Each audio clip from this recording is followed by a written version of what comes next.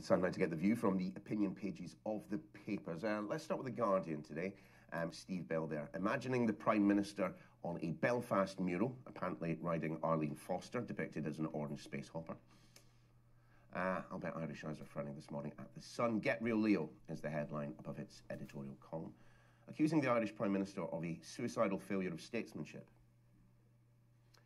And that beside a column from its former political editor, Trevor Kavanagh, who describes the backstop as a voodoo spell to bewitch and befuddle the feeble-minded. Lest we forget, that's the commitment to keep the same rules on both sides of the Irish border so that trade can flow. The European Parliament's Brexit coordinator, Guy Verhofstadt, offers, well, an opposite view in The Guardian, saying the EU won't be intimidated.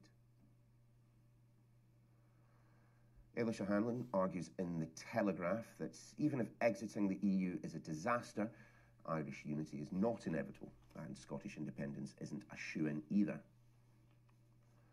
Meanwhile, in the Mail, Dominic Sandbrook opines that the plunging pound is nothing to celebrate. It means we'll pay more for sun hats and lollies on holiday, fruit and veg in the supermarket, and appliances on the high street.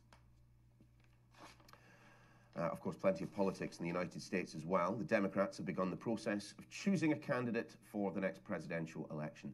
But David Simmons suggests that the big winner so far, the man on the right, Donald Trump.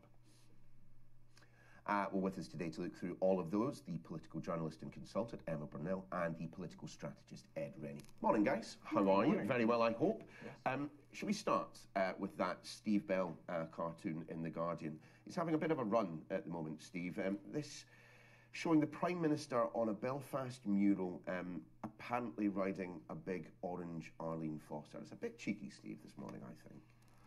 Well, you say Steve Bell's been on a run. I think he's been on a run his entire career. I mean, I've always laughed at his cartoons, whether the target is left or right. I mean, they always get a giggle when you see them. And yeah, I think the important thing is that, you know, Boris is completely dependent on the DUP for his majority. That's the reality, and Steve Bell's just found an incredibly amusing way of pointing that out. Nice touch, making it a mural in the classic Northern Irish political tradition. I mean, is he going to be, are the DUP going to be asking for more money? Well, I can't see why they wouldn't. I mean, they've basically got Boris over a barrel, haven't they? And given what they got out of Theresa May, there's, you know, he needs them more than they need him. They can walk away. He can't.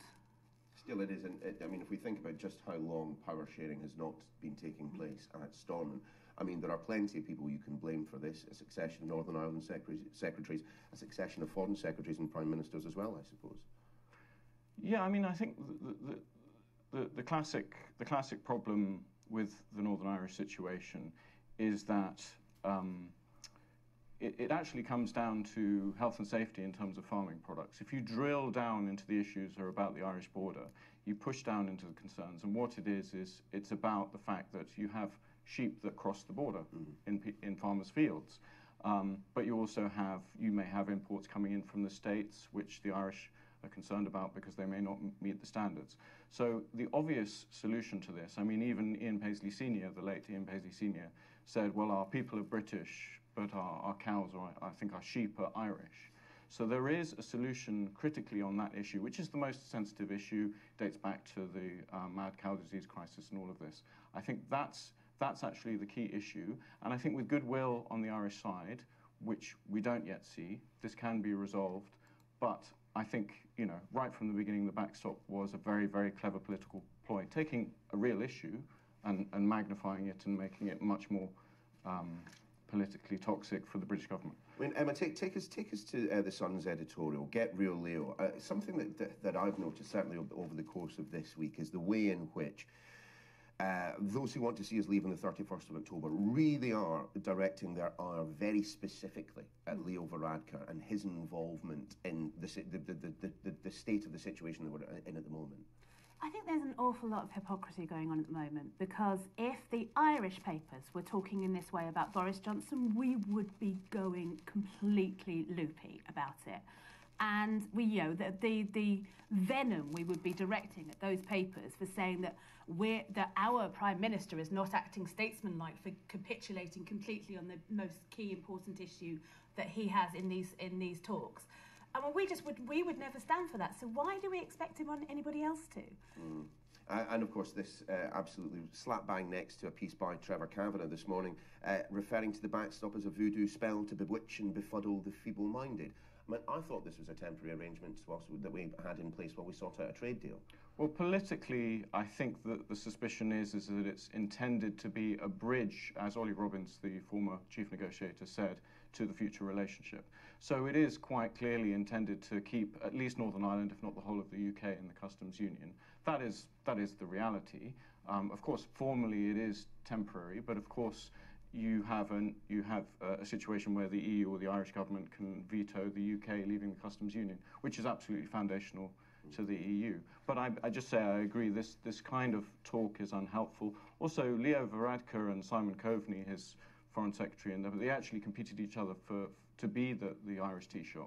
So it's not just about Leo Varadkar, it's actually about almost all Irish politicians, and it's a much deeper issue in terms of the Irish political psyche and obviously all the history that it pertains to that. These articles in The Sun are, not untypical of The Sun, but as Emma was saying, really not helpful. Well, let's have another look at it's the piece that's actually underneath the wonderful Steve Bell cartoon, page 5. Guy Verhofstadt is writing about EU unity and their refusal to be intimidated. Well, I mean, why would the EU be intimidated, given that the balance of power in these negotiations seems pretty clearly to have been weighted towards the European Union side from day one?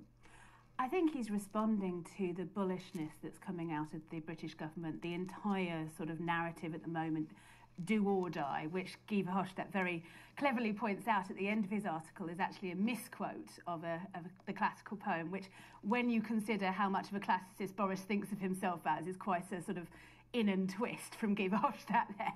And he's pointing out that poem, the do or die, or do and die, as the poem actually says, is about a British defeat.